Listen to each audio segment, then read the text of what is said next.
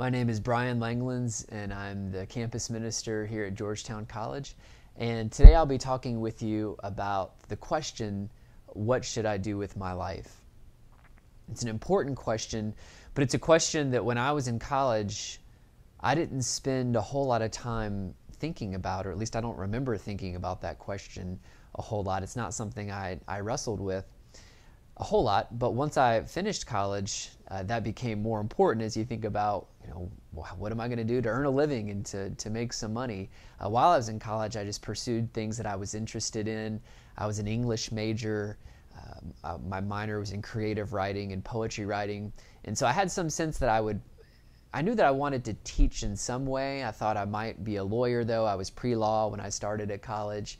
I started doing sales jobs while I was in college, and I was decent at that.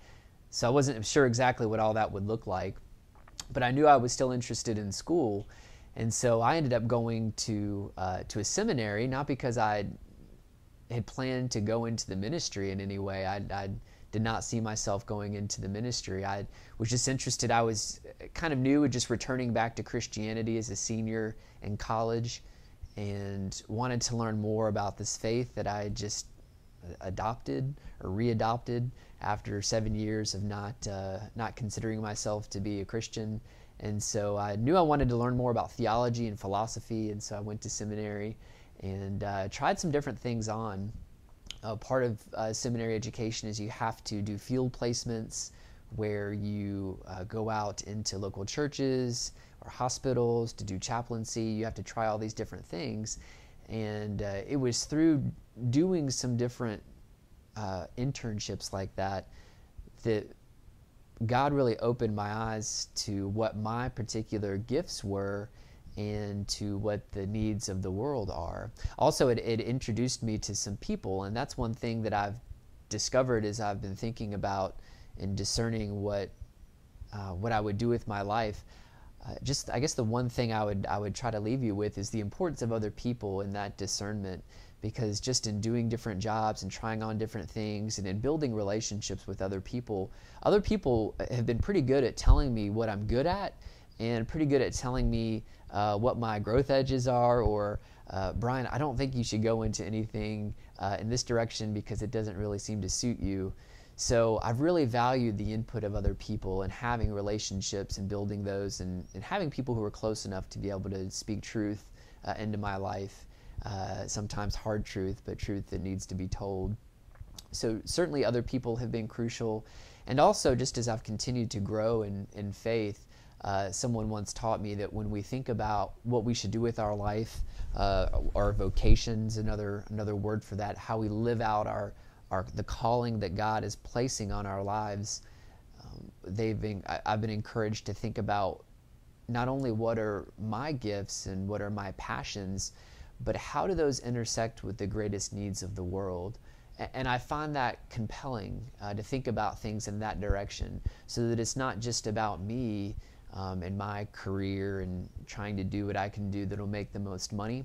Because I've met plenty of people who make a lot of money who don't seem fulfilled, who don't seem to have a deep sense of joy. And so I knew that that vocation's bigger than that, and so that's one thing I've been thinking about is as far as a good way to discern that is, what am I good at? What are my gifts? What are my talents? What am I passionate about? Because I might be really good at something, but if I'm not passionate about it, I don't know that I want to spend the bulk of my working life doing it if it's not something that I'm passionate about. So what am I good at? What am I passionate about? And what are the greatest needs of the world? How can I bring my gifts to bear upon the great needs of the world? And my sense is that when we pursue that question in that direction, that God will open up the path for us, open up the door for us that will make sense for our lives. Just one final thing, another professor has challenged students here in this direction. She said, instead of thinking about it in terms of what should I do with my life, she's encouraged students to pray that God will reveal to them, God will place upon them a burden to serve a certain group of people in a certain way. And her experience is that when we pray that prayer, when we pray for that that God always answers that, and God is always faithful in placing that burden on us. And then once God puts that burden on our hearts, then we know where it is we're supposed to go. So thank you for listening today, and may God continue to bless you as you discern what you should do with your life. Hi, I'm Dr. Yoli Carter. I'm the Dean of Education here at Georgetown College, and my office is room 102 in Anderson Hall, first floor on the parking lot side, if you ever have any questions or want to come up and talk to me. So I'm going to tell you a little bit about what brought me into the teaching field and how I decided I wanted to go into education. I grew up in Tucson, Arizona. I'm a second-generation immigrant. My parents are from Mexico, and my grandparents were, and so that was a really big part of who I was growing up. I speak both Spanish and English, and I paid a lot of attention to some of the struggles I went through when I was in school, and some of the things that my family went through being first-generation immigrants. So teaching was really important to me. My dad was a teacher, and my grandmother before him was a teacher as well. So we always really talked a lot about other people and their needs, and that was something that was always modeled for me. It was really important for me. So I started to create a really strong passion around that. So I went to the University of Arizona, and I went through a program for minority students, which was really helpful for me. I had a tutor who really helped me with my writing, and then I was able to be really successful in that area, and I had really great professors who really cared about me as a student.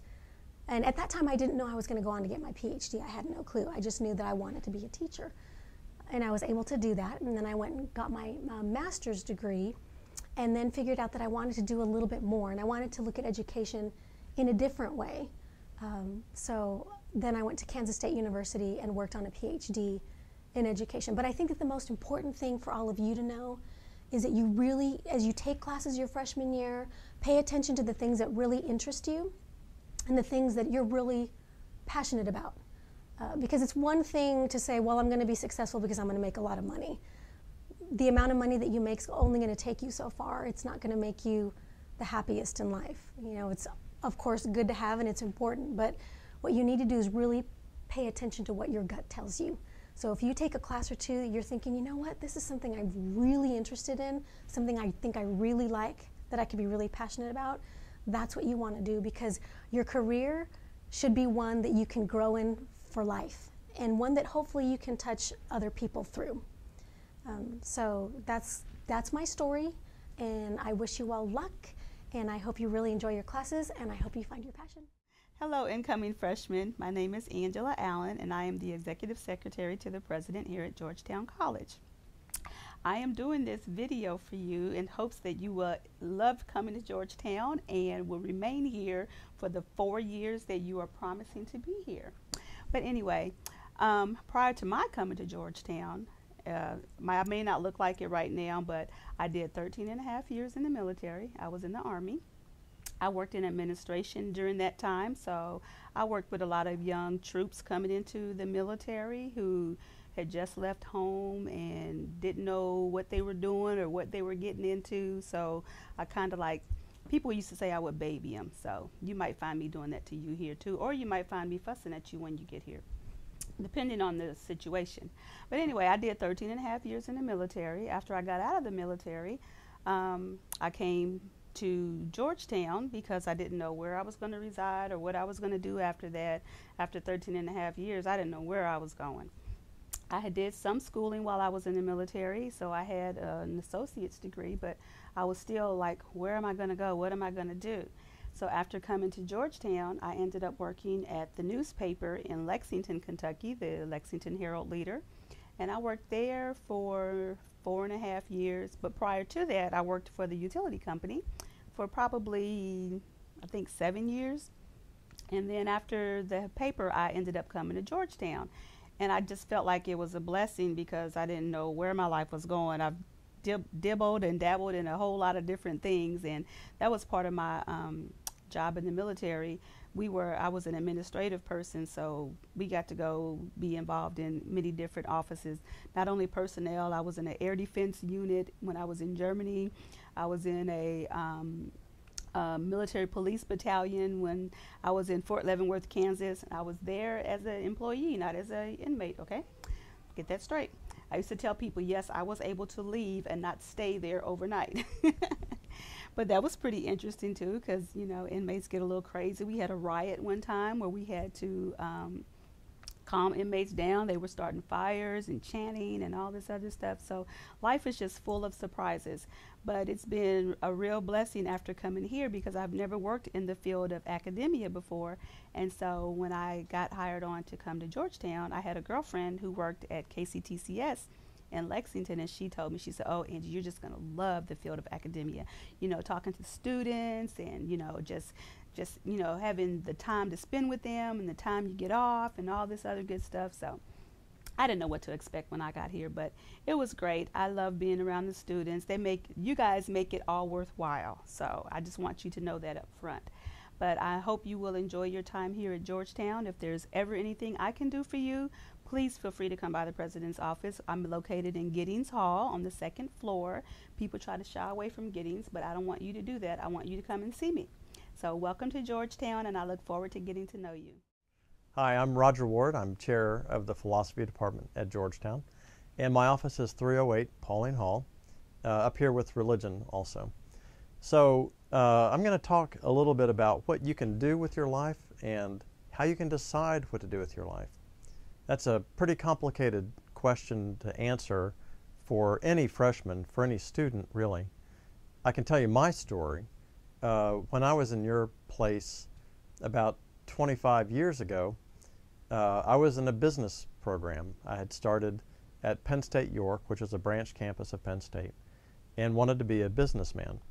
So I went to school and got a degree, and after I graduated, I began to work at a company and learned pretty quickly that doing that job for a long time wasn't going to satisfy me. So like a lot of other people, I went on to graduate school, went to seminary actually, and after seminary decided to teach at a college and needed a degree to teach at a college, and so went to philosophy. So it took me about 10 years to figure out exactly what I wanted to do. So I think my first point I would say to you all is you're going to get an idea of what you want to do, but you may not know exactly what you want to do for quite a while, and that's all right.